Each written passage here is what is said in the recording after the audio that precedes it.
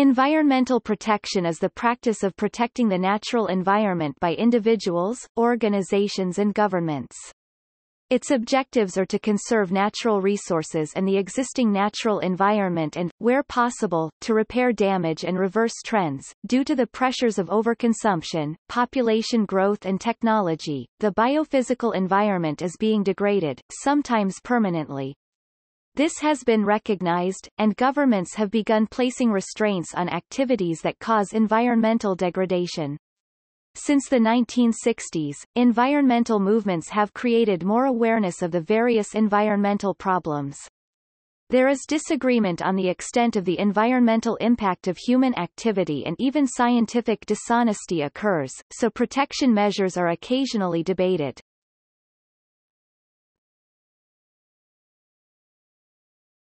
Topic: Approaches with regards to environmental protection.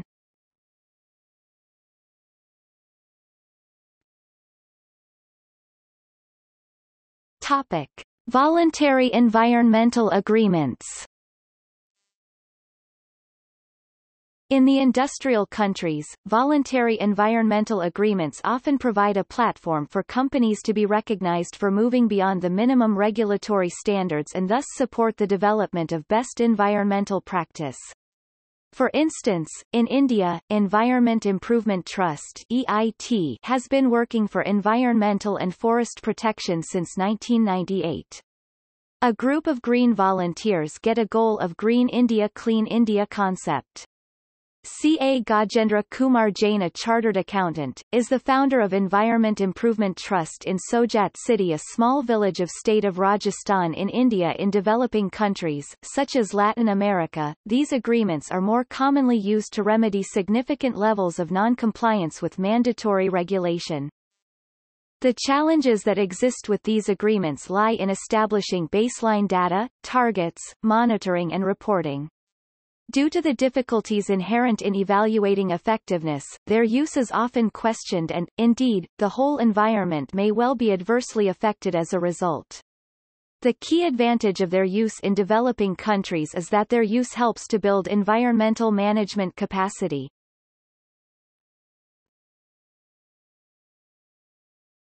Topic: Ecosystems approach.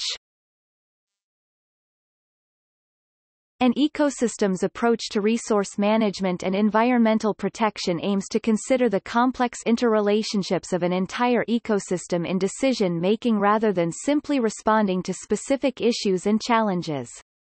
Ideally, the decision-making processes under such an approach would be a collaborative approach to planning and decision-making that involves a broad range of stakeholders across all relevant governmental departments, as well as representatives of industry, environmental groups and community. This approach ideally supports a better exchange of information, development of conflict resolution strategies and improved regional conservation. Religions also play an important role in the conservation of the environment.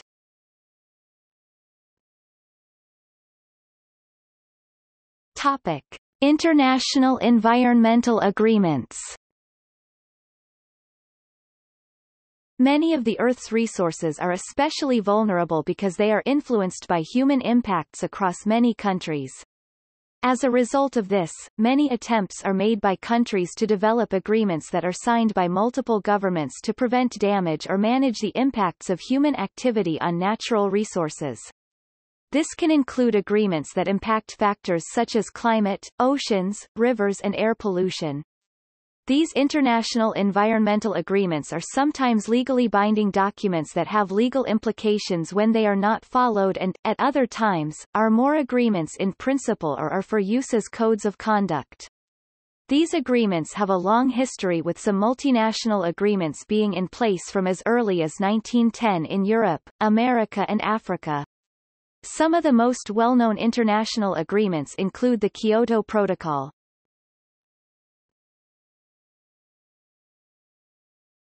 Topic: Government. Discussion concerning environmental protection often focuses on the role of government, legislation, and law enforcement. However, in its broadest sense, environmental protection may be seen to be the responsibility of all the people and not simply that of government. Decisions that impact the environment will ideally involve a broad range of stakeholders including industry, indigenous groups, environmental group and community representatives. Gradually, environmental decision-making processes are evolving to reflect this broad base of stakeholders and are becoming more collaborative in many countries. Many constitutions acknowledge the fundamental right to environmental protection and many international treaties acknowledge the right to live in a healthy environment.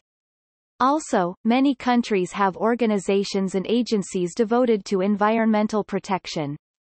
There are international environmental protection organizations, such as the United Nations Environment Programme.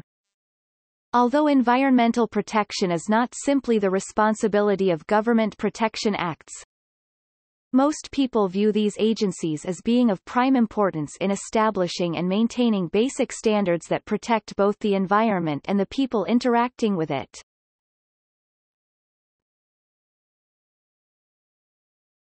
Topic: Tanzania. Tanzania is recognized as having some of the greatest biodiversity of any African country. Almost 40% of the land has been established into a network of protected areas, including several national parks. The concerns for the natural environment include damage to ecosystems and loss of habitat resulting from population growth, expansion of subsistence agriculture, pollution, timber extraction and significant use of timber as fuel.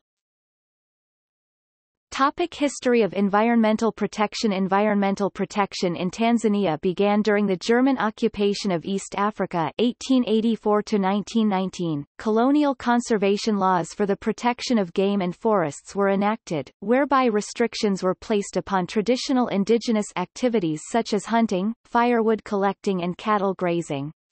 In year 1948, Serengeti was officially established, the first national park for wild cats in East Africa. Since 1983, there has been a more broad-reaching effort to manage environmental issues at a national level, through the establishment of the National Environment Management Council (NEMC) and the development of an Environmental Act. In 1998, Environment Improvement Trust (EIT) start working for environment and forest protection in India from a small city Sojat. Founder of Environment Improvement Trust is C.A. Gajendra Kumar Jain, working with volunteers.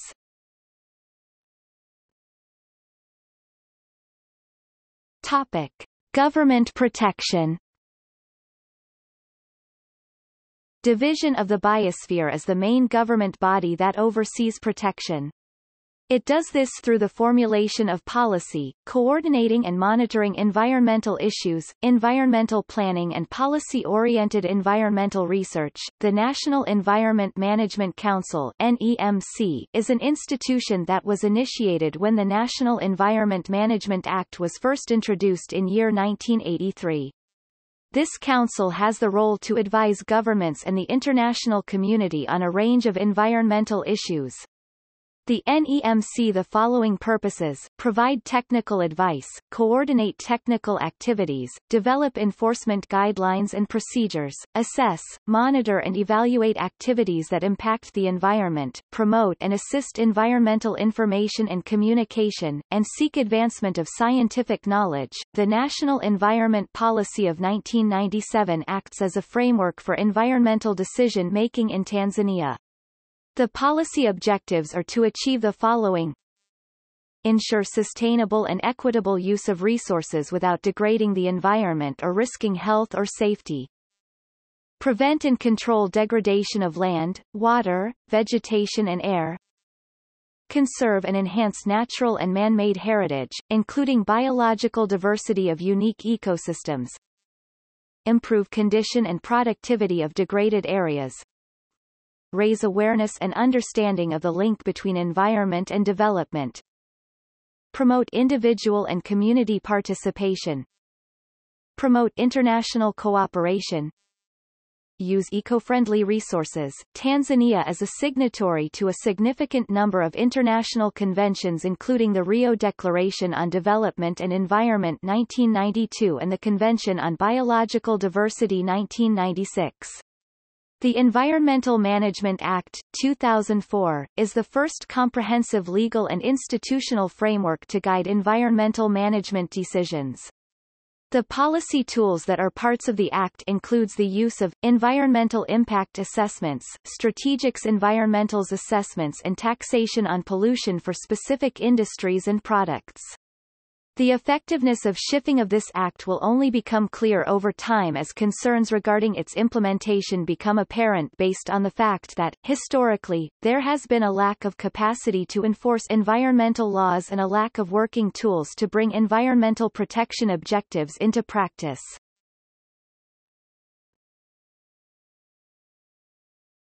Topic: China. Formal environmental protection in China House was first stimulated by the 1972 United Nations Conference on the Human Environment held in Stockholm, Sweden. Following this, they began establishing environmental protection agencies and putting controls on some of its industrial waste. China was one of the first developing countries to implement a sustainable development strategy. In 1983 the State Council announced that environmental protection would be one of China's basic national policies and in 1984 the National Environmental Protection Agency (NEPA) was established. Following severe flooding of the Yangtze River Basin in 1998, NEPA was upgraded to the State Environmental Protection Agency (SEPA), meaning that environmental protection was now being implemented at a ministerial level. In 2008, SEPA became known by its current name of Ministry of Environmental Protection of the People's Republic of China (MEP). Environmental pollution and ecological degradation has resulted in economic losses for China. In 2005, economic losses mainly from air pollution were calculated at 7.7% of China's GDP. This grew to 10.3% by 2002 and the economic loss from water pollution 6.1% began to exceed that caused by air pollution. China has been one of the top-performing countries in terms of GDP growth 9.64% in the past 10 years. However, the high economic growth has put immense pressure on its environment and the environmental challenges that China faces are greater than most countries. In 2010 China was ranked 121st out of 163 countries on the Environmental Performance Index. China has taken initiatives to increase its protection of the environment and combat environmental degradation. China's investment in renewable energy grew 18% in 2007 to $15.6 billion, accounting for approximately 10% of the global investment in this area. In 2008, spending on the environment was 1.49% of GDP, up 3.4 times from 2000. The discharge of CO carbon monoxide and SO2 sulfur dioxide decreased by 6.61% and 8.95% in 2008 compared with that in 2005. China's protected nature reserves have increased substantially. In 1978 there were only 34 compared with 2,538 in 2010. The Protected Nature Reserve System now occupies 15.5% of the country. This is higher than the world average. Rapid growth in GDP has been China's main goal during the past 3 decades with a dominant development model of inefficient resource use and high pollution to achieve high GDP. For China to develop sustainably, environmental protection should be treated as an integral part of its economic policies. Quote from Shengxian Zhou, head of MEP, 2009, good economic policy is good environmental policy and the nature of environmental problem is the economic structure, production form and develop model.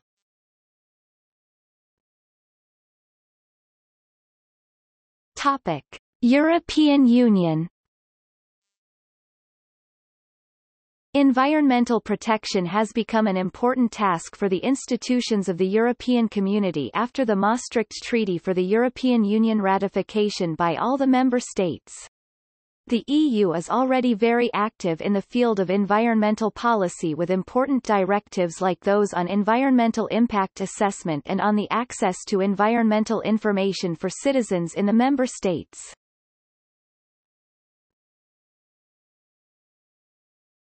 Topic: Russia.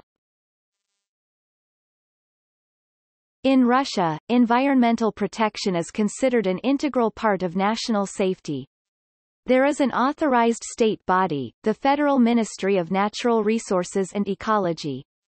However, there are a lot of environmental issues in Russia.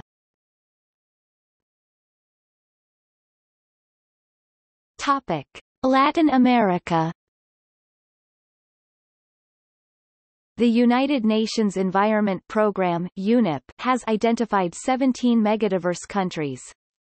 The list includes 6 Latin American countries: Brazil, Colombia, Ecuador, Mexico, Peru and Venezuela. Mexico and Brazil stand out among the rest because they have the largest area, population and number of species. These countries represent a major concern for environmental protection because they have high rates of deforestation, ecosystems loss, pollution, and population growth.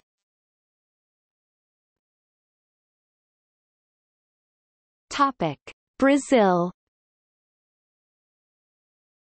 Brazil has the largest amount of the world's tropical forests, 4,105,401 square kilometers, 48.1% of Brazil, concentrated in the Amazon region. Brazil is home to vast biological diversity, first among the megadiverse countries of the world, having between 15% to 20% of the 1.5 million globally described species. The organization in charge of environment protection is the Brazilian Ministry of the Environment, in Portuguese, Ministério do Meio Ambiente, MMA. It was first created in year 1973 with the name Special Secretariat for the Environment, Secretaria Especial de Meio Ambiente, changing names several times, and adopting the final name in year 1999. The ministry is responsible for addressing the following issues: a national policy for the environment and for water resources, a policy for the preservation, conservation and sustainable use of ecosystems, biodiversity and forests. Proposing strategies, mechanisms, economic and social instruments for improving environmental quality, and sustainable use of natural resources. Policies for integrating production and the environment. Environmental policies and programs for the legal Amazon. Ecological and economic territorial zoning. In 2011, protected areas of the Amazon covered 2,197,485 square kilometers, an area larger than Greenland, with conservation units, like national parks, accounting for just over half, 50.6%, and indigenous territories representing the remaining 49.4%.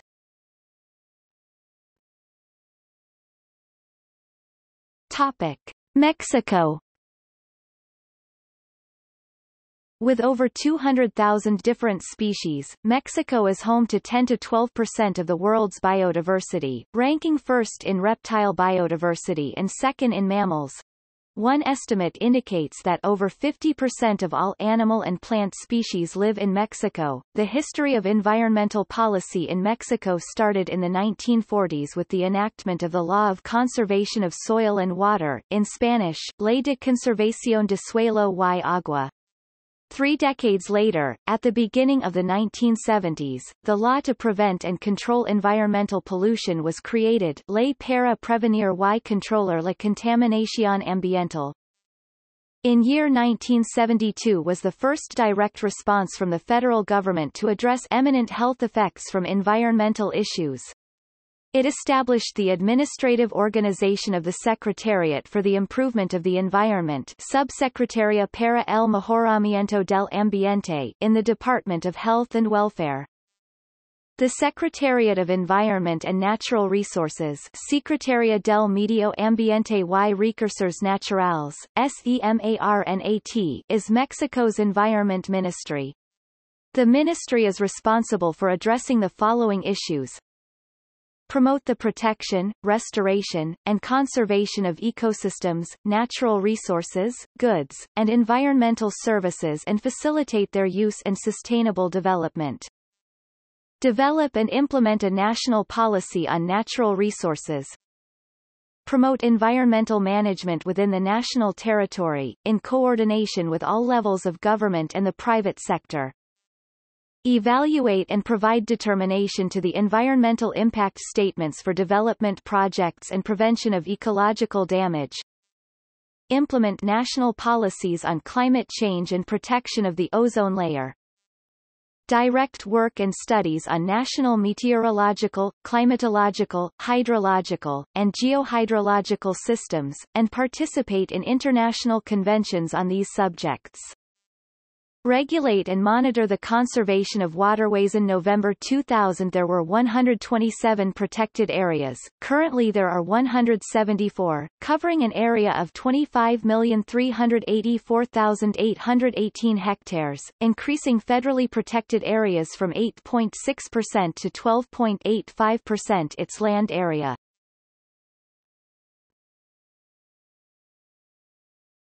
Topic: Oceania.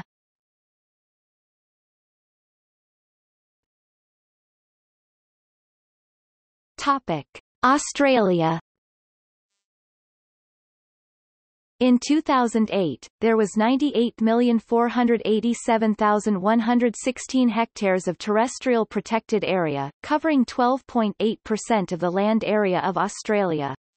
The 2002 figures of 10.1% of terrestrial area and 64,615,554 hectares of protected marine area were found to poorly represent about half of Australia's 85 bioregions. Environmental protection in Australia could be seen as starting with the formation of the first national park, Royal National Park, in 1879.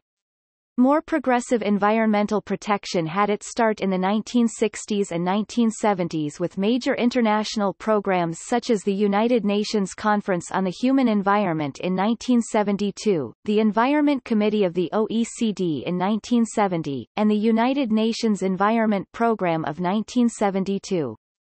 These events laid the foundations by increasing public awareness and support for regulation.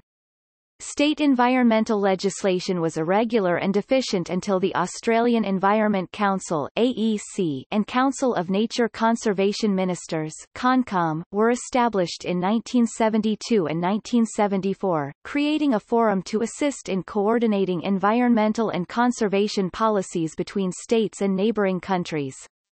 These councils have since been replaced by the Australian and New Zealand Environment and Conservation Council (ANZECC) in 1991 and finally the Environment Protection and Heritage Council (EPHC) in 2001. At a national level, the Environment Protection and Biodiversity Conservation Act 1999 is the primary environmental protection legislation for the Commonwealth of Australia.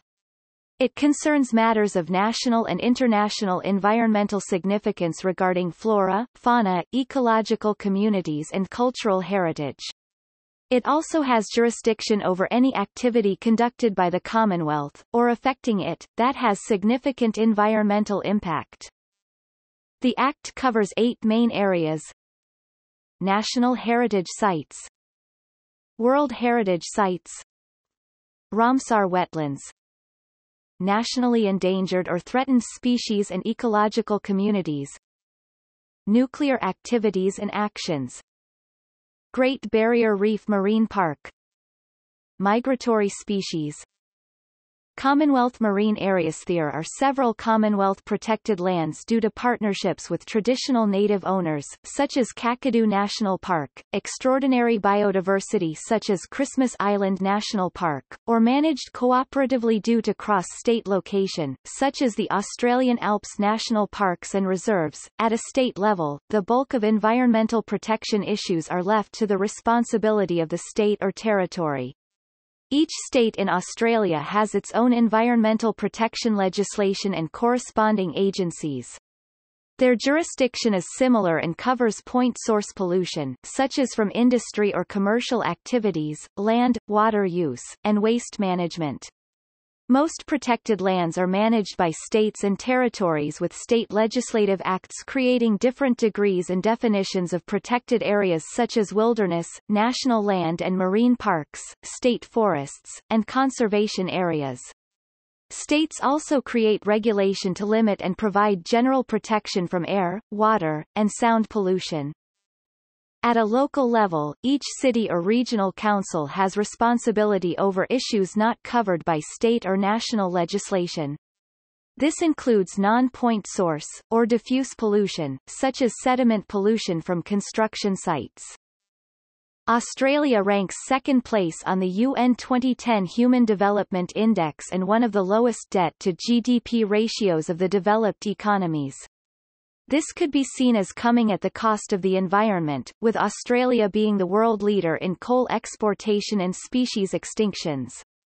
Some have been motivated to proclaim it is Australia's responsibility to set the example of environmental reform for the rest of the world to follow.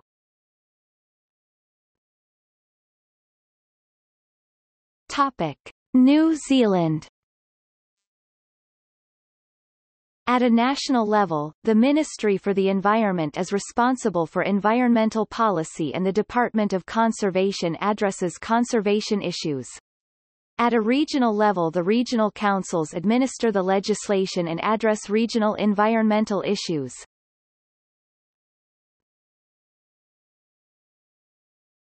Topic: Switzerland. The environmental protection in Switzerland is mainly based on the measures to be taken against global warming. The pollution in Switzerland is mainly the pollution caused by vehicles and the littering by tourists.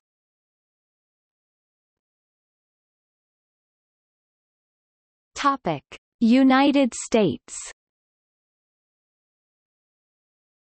Since 1969, the United States Environmental Protection Agency (EPA) has been working to protect the environment and human health. All U.S. states have their own state departments of environmental protection. The EPA has drafted 7 priorities for EPA's future, which are: taking action on climate change, improving air quality, assuring the safety of chemicals, cleaning up our communities, protecting America's waters, expanding the conversation on environmentalism and working for environmental justice, building strong state and tribal partnerships.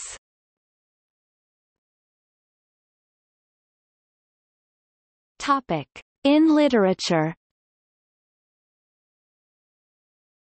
There are many works of literature that contain the themes of environmental protection, but some have been fundamental to its evolution.